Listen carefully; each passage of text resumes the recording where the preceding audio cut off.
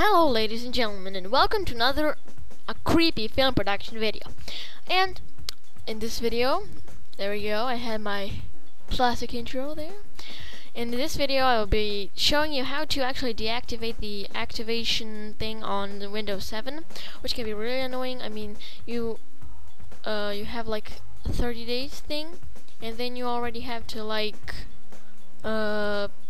activate it or something. I'm not really familiar with that, but it doesn't matter. I just kept getting annoying pop-ups and wallpaper errors and all that kind of stuff, but I know how to fix it. Okay, so I'm gonna share it to the world right now. Go to start, type in services. Yeah, did I type that right? Yeah, services.msc, and hit enter. So wait, here we go. Services. You want to find software protection. Okay, now I want to, here we go, software protection, and double tap that. Here we have startup type. You want to set that to disabled.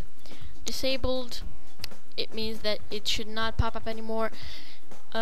Default, it was automatic delayed start, so that should say to you if you haven't disabled it yet. So click disabled, click apply, then okay. You have to restart your computer for, I mean, I don't know if you have to, but I recommend it. I don't know if it works by not, if you didn't restart that, I don't know, but for the sake of it, just restart your computer.